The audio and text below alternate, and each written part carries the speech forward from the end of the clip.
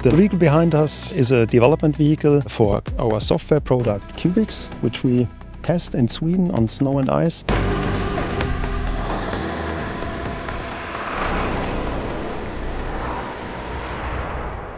cubiX is a central domain software which we have developed to control all actuators that modern cars have on board, like a rear wheel steering, like a roll compensation, also the front wheel steering, and of course the brake system. I'm going to switch to individual, and Jan is going to try what I have changed here with new parameters. Let's try it. We wanted the vehicle to behave a bit more agile, a bit more sporty. So Frank changed that slider which defines the general self-steering behavior of the vehicle. It's already quite agile and the vehicle already tends to have some oversteer.